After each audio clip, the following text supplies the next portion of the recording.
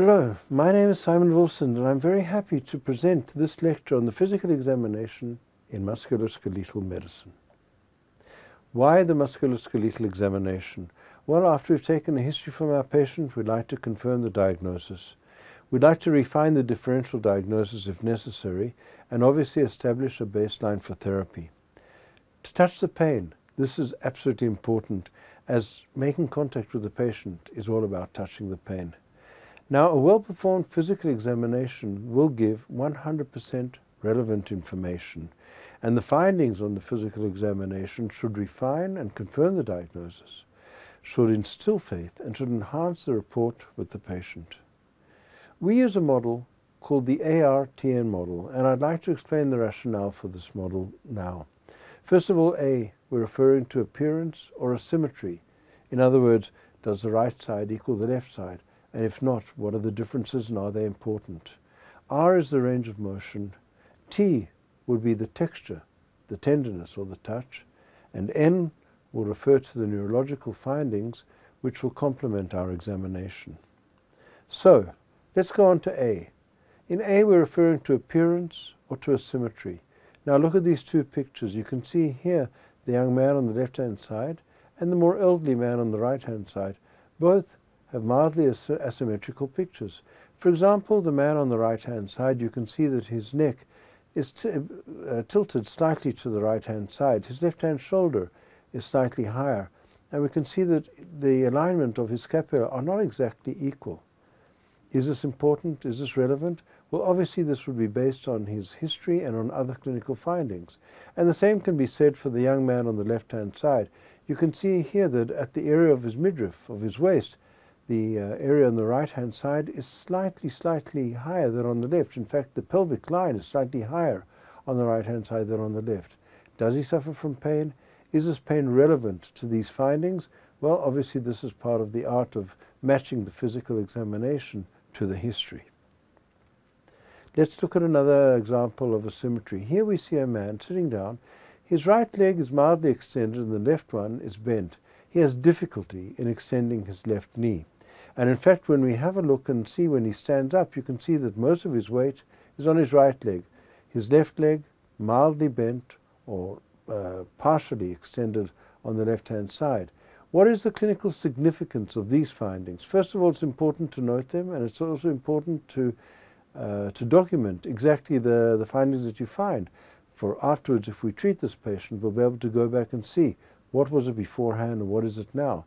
Secondly, this might be very relevant to his findings. It might be very relevant to his history. Range of motion is important. And again, we should document very carefully bending, extension, flexion, and so on.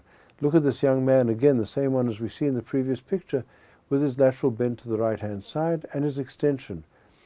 Extension, obviously, the only thing we can compare it to would be flexion, but we can compare the extension to, say, at a later date. Lateral bending to the right-hand side, to the left-hand side. These are things that could obviously be very different from one side to the next and would be very important. Range of motion is very important also when you're discussing differences on the right and on the left.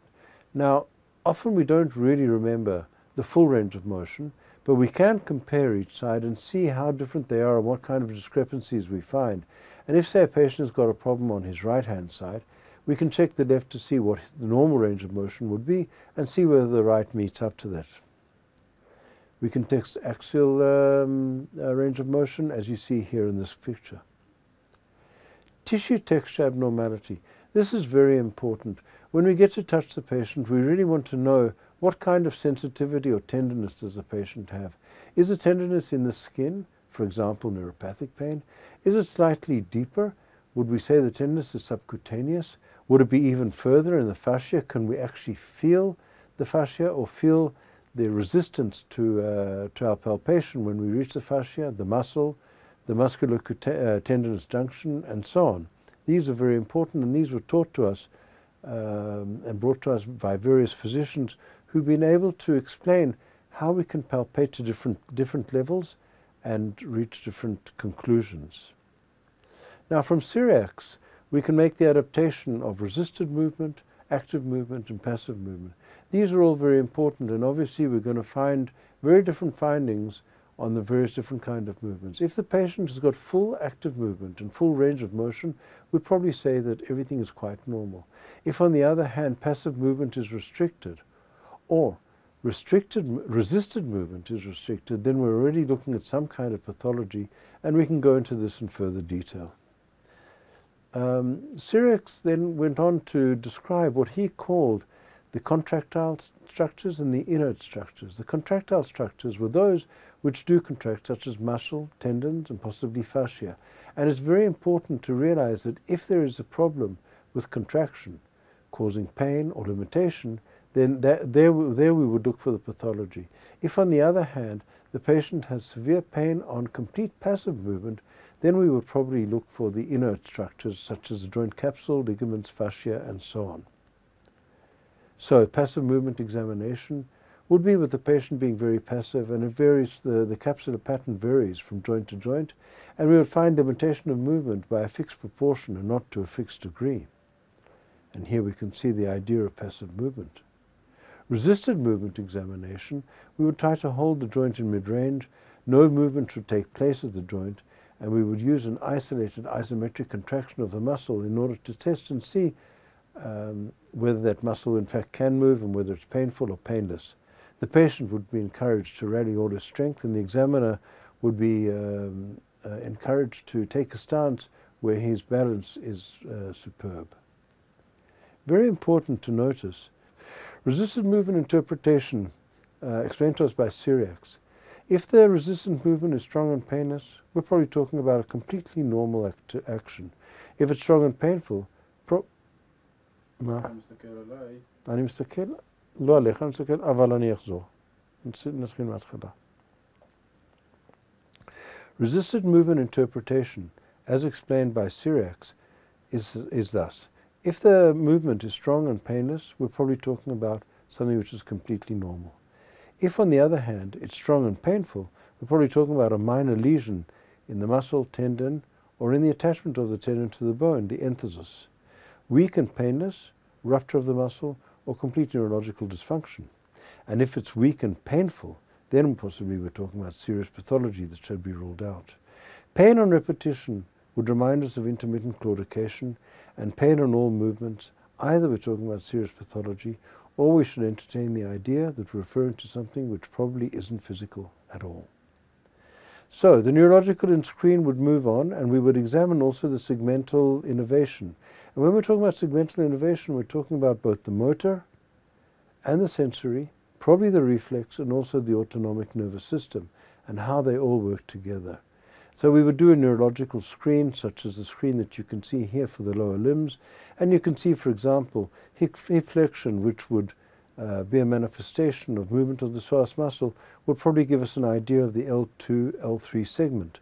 Knee extension, the quadriceps, L2, 3, 4 segment, and so on. I'm not going to go over it all, and you can find these pictures quite easily anywhere in an anatomy textbook or on the web. We can continue down with the neurological screen and go down to the foot and look at the inversion, eversion, dorsiflexion, and plantarflexion.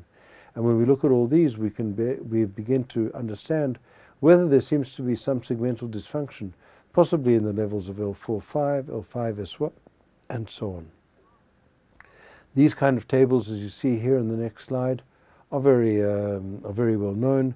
You have the disc level, location of pain that you would expect, and also the kind of motor deficit that you would see. Often to these tables are also added the kind of reflex that you would see, for example, the patellar reflex or the Achilles reflex, which either would be present or wouldn't be, depending on the level of pathology. So, the ARTN model for examination and documentation is the model that we use, we teach, and we prescribe. It's simple, easy to learn, and quite easy to remember. It's important to look at inert versus contractile tissues as sources of pain in the joints, and it's all about getting in touch with the patient. When you touch the patient and you touch the pain, you get in touch with your patient. So, I'd like to thank you for your time. We hope this lecture was meaningful for you, and to continue to the next lecture, please answer a short quiz as shown in our webpage, and the full course, of course, is free of charge. Thank you.